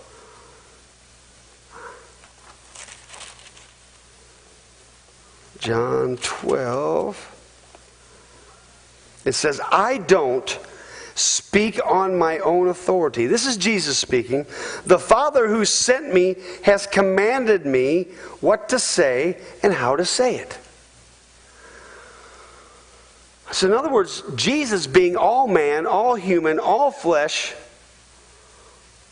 he's fessing up here. He's saying, I didn't really know what to speak. So if I didn't know what to speak, the only way I could get the right directions was going to my Father, and then He would tell me how to say it. See, a lot of times, I don't know about you, but we just blurt things out of our mouth. But Jesus said here, I don't speak on my own authority. The Father who sent me has commanded me what to say and how to say it. Verse 50, and I know this commands lead to eternal life. So I say whatever the Father tells me to say. Come on. Yes. You want to know how to do it? You want to know how to renew your mind? You want to know how to speak the right things? That's it. Yeah. John 12, 49 and 50. You go before the Father and you begin to speak. Lord, I don't know how to. You know, when you go into a situation, maybe in your workplace, maybe your family, whatever. You know, you've got this thing going on with your son, your daughter, your husband, your wife. This is life, right? We're doing life together. These are instructions for life. You don't know how to say it? That's okay. The Father does. All you do is say, Lord, I don't know what to say. I need you to speak on my behalf. Let the words that you want that person to hear come out of me to be your words. That's how you do it. Hallelujah. Amen. Renewed mind. Say, my mind's renewed. My mind is renewed. My speech is getting better every day. My speech is getting better every day. I speak faith. I speak kindness. Kindness. I operate in joy. People see fruits in my life. And that's a game changer. In Jesus' name. Amen. That's a game changer. Yeah. People will say, I want what you have. Come on. Amen? Amen. Did you get anything out of it tonight? Let's give Jesus a round of applause because he's the one. Thank you, Lord. You know, at the very front of my Bible, I have this. And then right next to it, I have Renew Your Mind, Romans 12:2. I have our thinking controls our life. What you think decides what you believe. And what you believe decides how you act. And what you believe and how you act decides how you receive. Yeah. And what you receive decides how you live. You know, we know this, that not every thought we have is from God. And so to control and to renew our mind, we have to be able to discern what is God and what is not. Yeah. And what we, just like Pastor Tony said, what we look at and all those things are what puts those thoughts in. But your job is to discern what is God and what is not. And then to do what His Word says. And to take every one of those thoughts captive that are not of God. Because let me tell you something. If every thought that you had was from God, He wouldn't tell you that you needed to cast some of them down. And so when those thoughts rise up and they're not of God, you have to cast them down. You have to say, shut up, Satan. Get behind me. You have to say, no, I'm not listening to that. I'm not doing that. I'm not going there. Can I tell you what? The number one ministry of the Holy Spirit is conviction. That's right. He's the one who's going to lead you and guide you and convict you when you need to be convicted.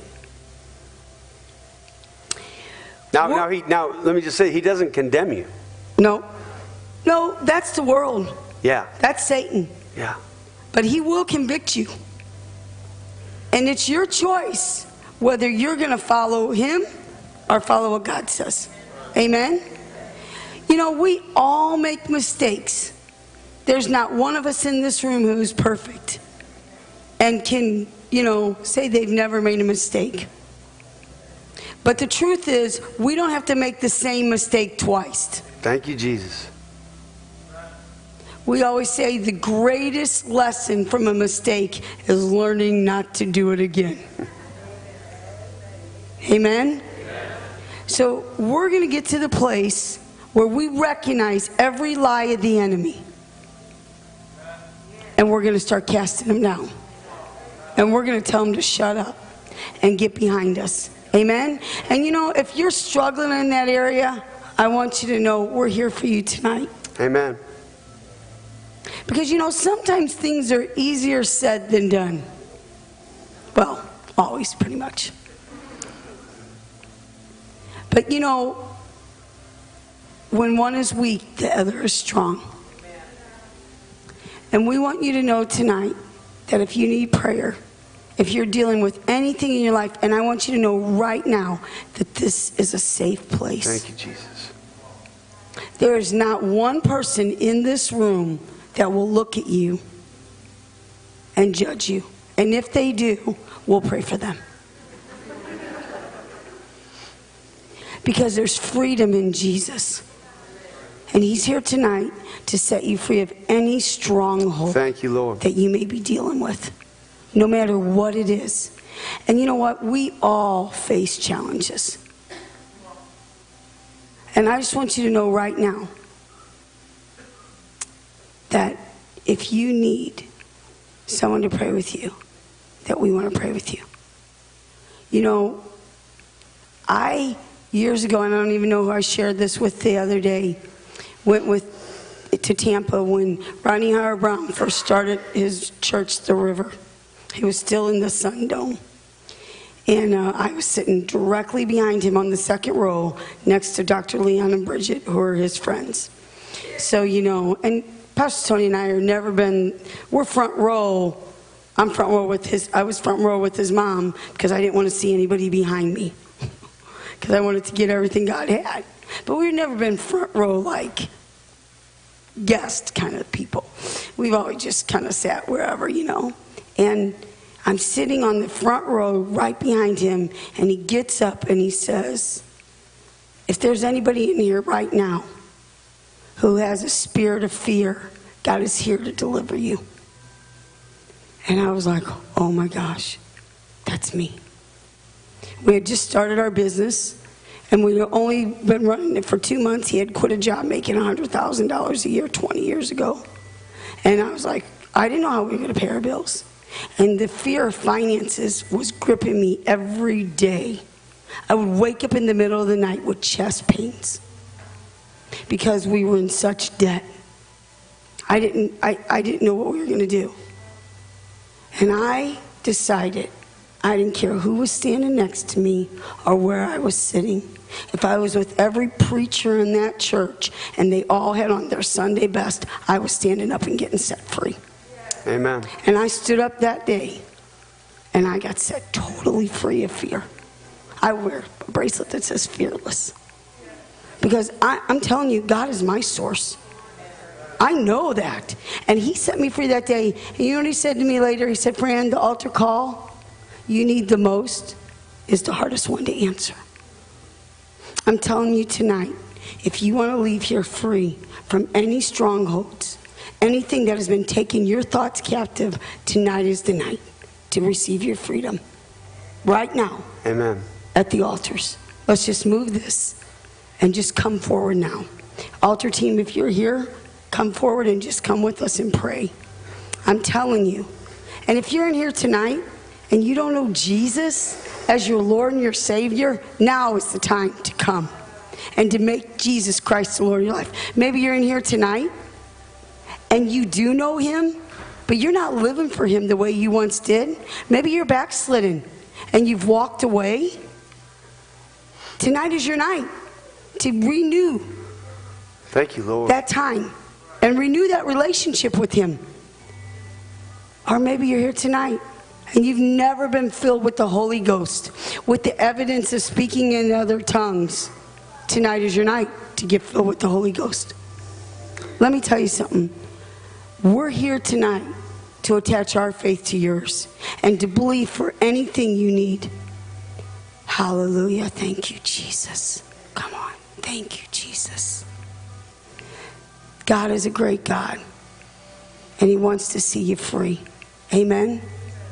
We love you. We bless you. And we pray God's very best for your life. If that's not you, I'm just going to ask you to intercede and pray for whoever does come.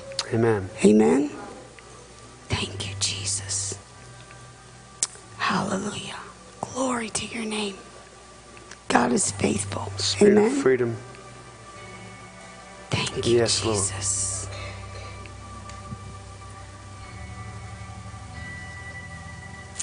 Glory to you. Have your way in this place, Lord. Right now, God. Every stronghold, Yes. every thought, Lord, captive right now. I just speak freedom over the people here tonight. That they'll not be concerned what people will think. Father, you know every heart in this place. You know every situation that we face. Thank you, Jesus. Thank you for that. Hallelujah. Glory to your name. Thank you, Jesus. Koshatama. Hallelujah.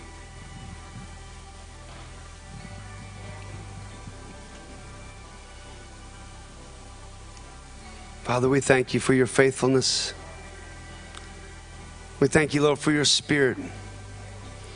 We thank you, Lord, for your Son, Jesus Christ, the Anointed One. Lord, it's the anointing that destroys the yoke of bondage and sickness and disease. We call forth heavy yokes to be broken tonight in the name of Jesus Christ. Set the captives free. We speak healing and life,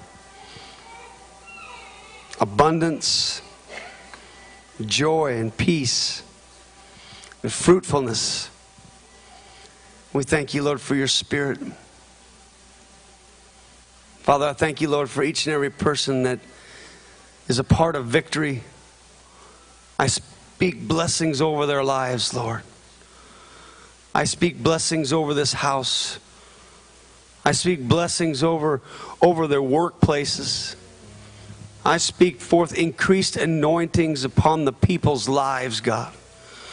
As they go forth, Lord, that the anointing would just begin to flow from them, begin to drip from them, begin to fall off of them, Lord. Wherever they place their feet, Lord, that they would see signs, wonders, and miracles following them as they went about their daily business and their work. Father, I thank you, Lord, for your Spirit. Oh, it's so sweet, God. Oh, Lord, I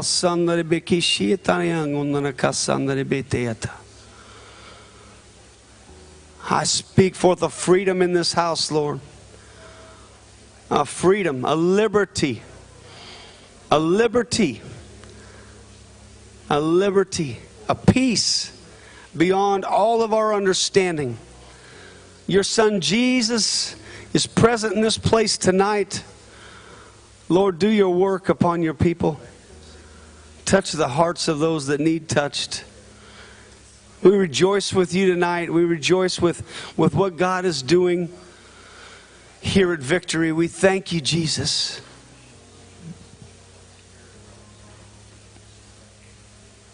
Now listen, as people are receiving prayer, if you need to go, you can get up quietly and leave. But if you want to stay in this presence, you're welcome to do that.